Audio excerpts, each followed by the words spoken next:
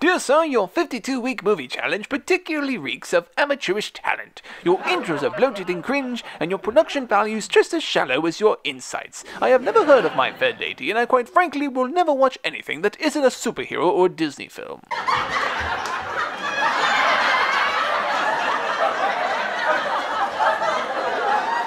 Yours truly, Sir Chaddington Regina, Ph.D. P.S. Instead of watching films you've never seen from a long list and making videos about them, stick to the ones people are already talking about. Dear editor, as a solidary voter, I take offense in your former episode where you accused the Academy of Motion Picture Arts and Sciences of favoritism of the most shameless caliber. Many of my dearest Oscar-voting friends have voted for La La Land, let alone seen it. Yours faithfully, Paul Dawson, Esquire. P.S. I have never kissed Meryl Streep's casting agent.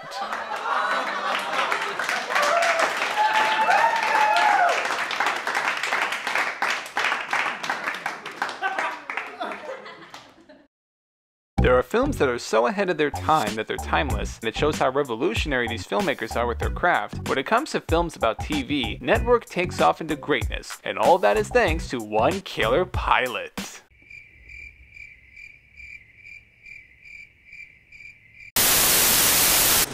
Yeah, well, you know, that's just like, your opinion, man.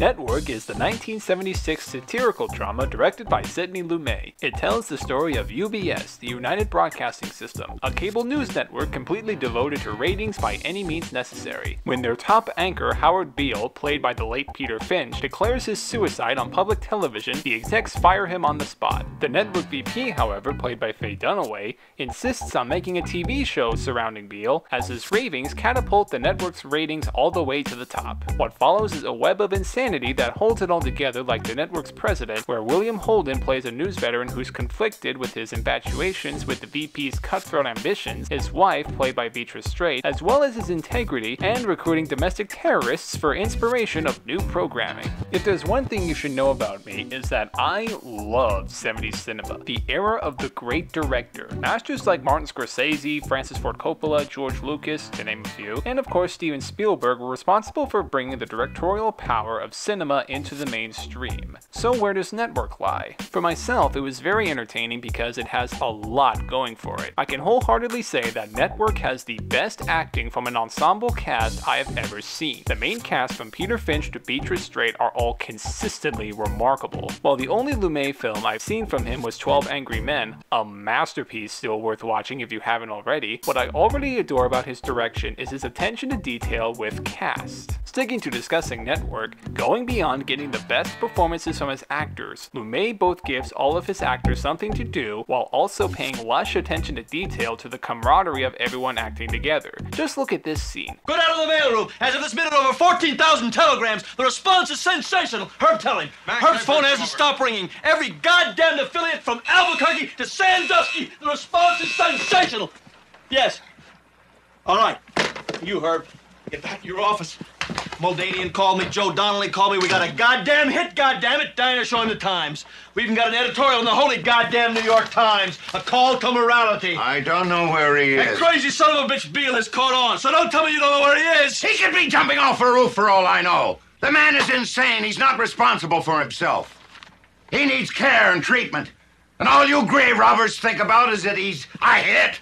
You know, Max, it's just possible that he isn't insane. That he is, in fact, imbued with some special spirit. My God, I'm supposed to be the romantic. You're supposed to be the hard-bitten realist. Lumet wastes not a single actor's talent. Everyone feels like they have a unique place in moving the scene forward. In fact, while I was doing research, I realized that Network had no score to this film. That's how good the acting was. I was so laser focused on the characters that the thought didn't occur to me that there was even a score to begin with. It's not a review of Network without mentioning Peter Chayefsky's legendary screenplay, widely considered one of the greatest ever written. Yes, all the characters are tightly idiosyncratic. The plot and the pacing are dynamic and methodical. Its timely themes of forcing politically correct propaganda over fair and accountable journalism, something that could never happen today, are both keenly executed and seethingly biting. But what, I asked myself, puts it amongst the upper echelons of screenplays? After putting together a list of films I consider to have the best screenplays ever written to a film, I then looked for the common strength. Screenplays to films like Rashomon, Pan's Labyrinth, and Magnolia, just to name a few. These examples tell their stories in widely different ways, such as coining its own phenomena, a multi-layered hero's journey, and an epic ensemble drama. It was then I finally found it out.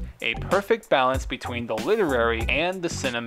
It succeeds in upholding the foundations of a good story, but it also leaves it open for the cinematic medium. In the case for Network, all the praise I gave the film is something that's expected from a great book, if not a great play. At the same time, it's neither too wordy, bloated, or even stagey. It lends just enough to a directorial vision to make it a great film. Chayefsky's script reads well, but all of the performances make that voice leap off the page. On top of that, the theatrical synergy of Lumet's direction through his actors gives Chayefsky's voice a sense of loony urgency. Not to mention its chilling camera angles enliven the latter's language with such a cheeky atmosphere. As far as its flaws are concerned, Network does have a major one. What keeps this intelligent and compelling film fairly below a masterpiece is that some of its tonal shifts feel off, particularly with the arc of Holden's character Schumacher. On a side note, I understand that a director like Bong Joon-ho can get away and succeed with sudden tonal shifts. That's because when he does go for it, it feels like an exciting departure from expectations rather than a jarring transition. But I digress. Compared to the delightful insanity of the film's Howard Beale show, the dark humor in Schumacher's arc runs a bit too dry. He's clearly the most tragic comic character of the cast as he tries to preserve his integrity amid the changing world of journalism. I just wish that its morbid sense of humor lived up to its pathos. There's also a subplot with a terrorist organization that's nowhere near as funny as it comes across. I get what they're trying to say about infotainment, but their screen time is too minimal and I think a greater presence would have made them a lot funnier. Overall though, Network is an exceptionally conceived film that moves at such a magnetic pace that there are rarely less than intriguing moments. While its solid presentation doesn't always live up to its topically transgressive themes, the cast and direction constantly elevate Network into such an engrossing satire. While I'm disappointed that films like these aren't made today, the fact that this film even exists and it still goes around film circles speaks to the populist power of its raging satire. In the words of the great Roger Ebert, I can see its flaws more easily,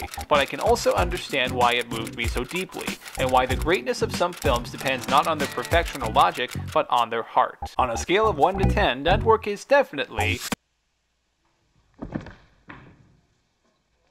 outrageously topical. So what's your take on Network? Have you seen it? Let me know your thoughts in the comments below. Also, what's the most well-written film you've ever seen? Hit that like button, subscribe, and ring the bell so you'll know when I post my future videos. You can also find me on Twitter and Instagram at FilmGeekDave. That's all for today, and I'll see you next time when my Academy Award Marathon continues with a review of a winner of the Best Cinematography Oscar. Sagen Sie, was fällt denn Ihnen überhaupt ein? Sind Sie deppert? Ja, Sie meine ich, schauen Sie nicht so blöd. Eine Frechheit ist das, mitten in der Nacht so einen Krawall zu machen.